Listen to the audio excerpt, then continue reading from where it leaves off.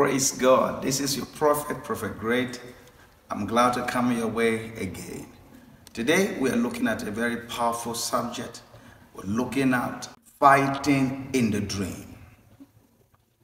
Have you been seeing yourself fighting in the dream? You sleep, you see yourself fighting people, fighting with strange faces, fighting with people that you even know. What does it really mean? Now, seeing yourself fighting the dream simply means there is a battle against you.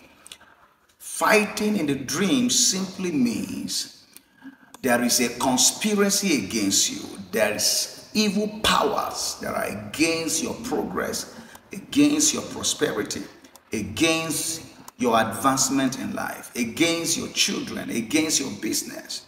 There is a warfare against you.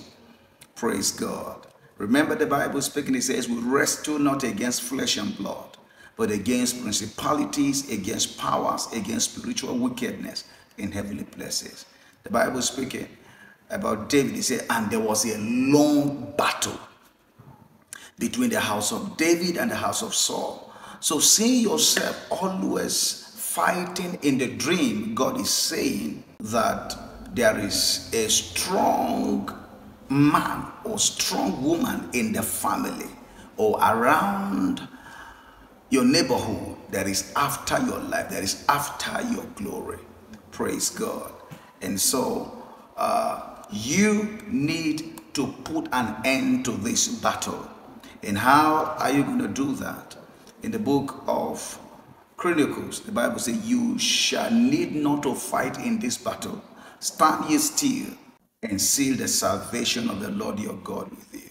Exodus 14:14, the Lord shall fight for you and you shall hold your peace. So how do you do that? If you are not born again, you need Jesus in your life. When Jesus steps in, he takes over the battle. Praise God. Number two, for God to fight for you, you need to trust him. You need to hand over the battle to him. You need help. You need the hand of God upon your life. Praise God. I pray for you today.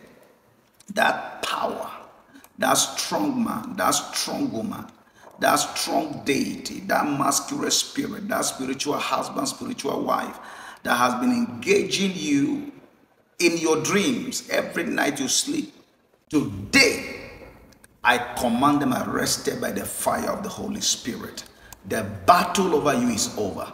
In Jesus' name. Shalom and God bless you.